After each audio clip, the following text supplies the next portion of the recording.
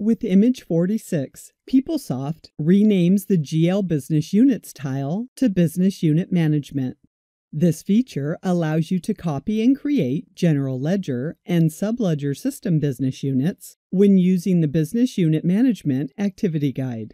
You can also review and modify existing Subledger business units. Accounts Payable is added in Image 46, and more applications are scheduled for future images. The questionnaire page displays questions from the Subledger system. These questions are determined by the system, but you can modify them in setup pages. The Questionnaire Advanced Features page displays additional questions that determine what appears on the activity guide. Use the Next button to access the activity guide. Based on responses to the previous questions, the activity guide displays setup pages for General Ledger and Payables. The setup pages are sequenced in the order that they should be completed, and dependent steps are highlighted if one should be completed before the next. Use the Review button to access the Subledger questionnaire page. Select the configuration pages that you want to review, and then select Next. Keep in mind that all values are copied from the original business unit. Use the Payables definition pages to configure the new business unit. The system displays the configuration pages in the order to be completed. Use the Next button to advance to the subsequent step in the activity guide. This completes the Business Unit Management for Payables feature description.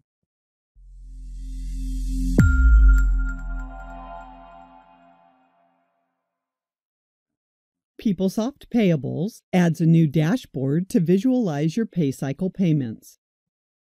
The AP Payment Metrics dashboard allows you to view payments by currency, term, and various payment methods for your lines of business.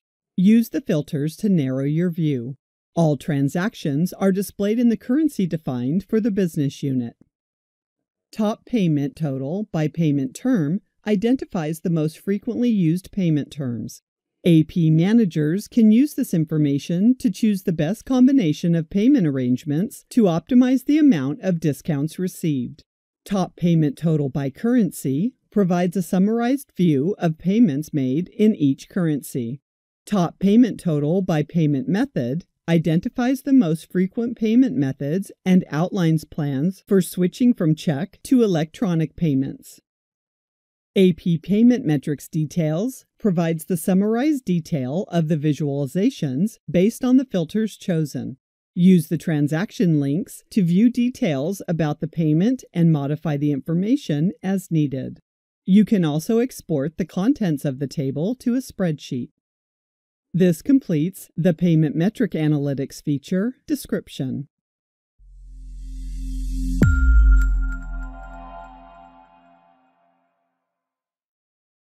Fluid eProcurement introduces two new requisition types for the healthcare industry. These requisition types are typically used to record header information such as surgery date, physician ID, the items used during surgery, and whether those items should be replaced by the supplier. Use the bill-only requisition type where items are used and a replacement from the supplier is not needed. Use the bill and replace requisition type where items are used and a replacement part is needed from the supplier. Use the Installation Options eProcurement page to activate this feature. Use the Requisition Type Templates tile to configure custom fields for requisitions. On the Requisition Type Templates page, you can enable or disable custom fields at the header and line levels. These fields are displayed in drop zone areas of the selected requisition type. For example, in the healthcare industry, use these fields to capture associated surgery and item information on the requisition. The custom fields captured on the requisition are visible at the PO header and line levels. These custom fields appear on the Add Update POs page based on the Installation Options purchasing page. The bill only and bill and replace requisition types display on these pages. You can search and filter by requisition type on these pages. This completes the Bill Only and Bill and Replace Procurement Flows feature description.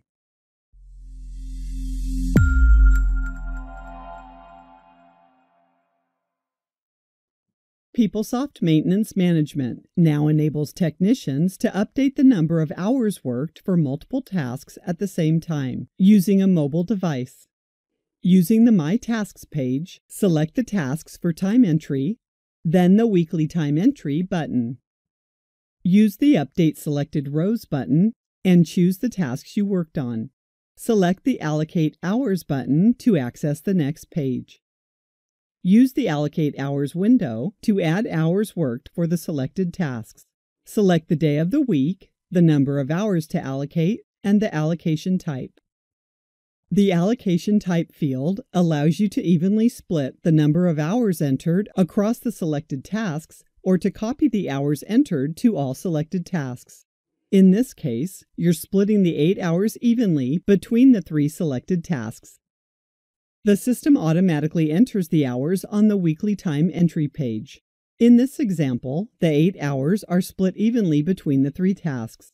Extra hours are distributed in increments of 1 minute, starting with the first task. Use the Update Selected Rows button to add hours for another day of the week. In this example, enter 4 hours and choose Copy Hours for the 2 projects selected. The 4 hours have been copied to the 2 tasks selected for that day. Save your time entry. This completes our demonstration of the Enter Hours Worked in Masse feature.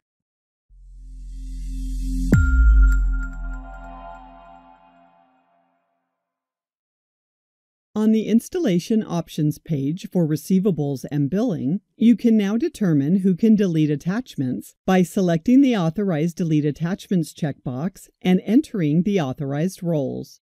Whoever originally attached the file can also delete it. Use the supporting documentation page in Billing to add or delete attachments from an invoice. If your role is not configured to delete attachments, the Delete button is not available. Use the View Update Item Details page in Receivables to add an attachment directly to an item. This completes the Attachments for Billing and Receivables feature description.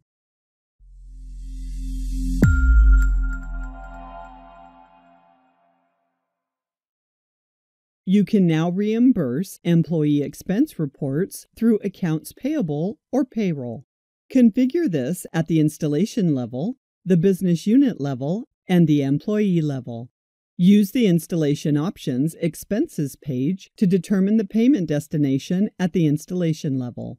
This option determines whether all employees for all business units are reimbursed by payables or payroll. Use the Expenses Definition Business Unit 1 page if you have multiple business units and all employees in one business unit are reimbursed by payables and all employees in other business units are reimbursed by payroll. Your options are Default from Installation, Accounts Payable, and Payroll. Use the User Payment Option page if some employees within a business unit are reimbursed by payables and other employees within the same business unit are reimbursed by payroll. Your options are Default from Installation, Default from Business Unit, Accounts Payable, and Payroll. This completes the Expenses Reimbursement Options feature description. This list displays additional features and enhancements added for FSCM Update Image 46. On the Supplier portal, when adding a new supplier, if the data matches an existing record, the system displays an error.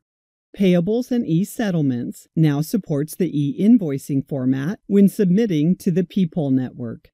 On the Payables Fluid Approval pages, you can now view a printable version of an invoice. Billing adds real-time indexing. Cash Management allows you to load more than 5,000 bank transactions using the semi-manual reconciliation page. The e-Procurement Installation Options page redesign emphasizes the use of fluid pages over classic pages.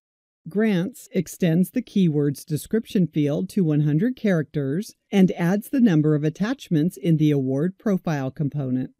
And Asset Management includes the sum of the non-capitalized cost to the non-cap history list page and summarizes the total asset maintenance cost on the Review Maintenance History component. We've only shown you the highlights of the features in this PeopleSoft Update Image.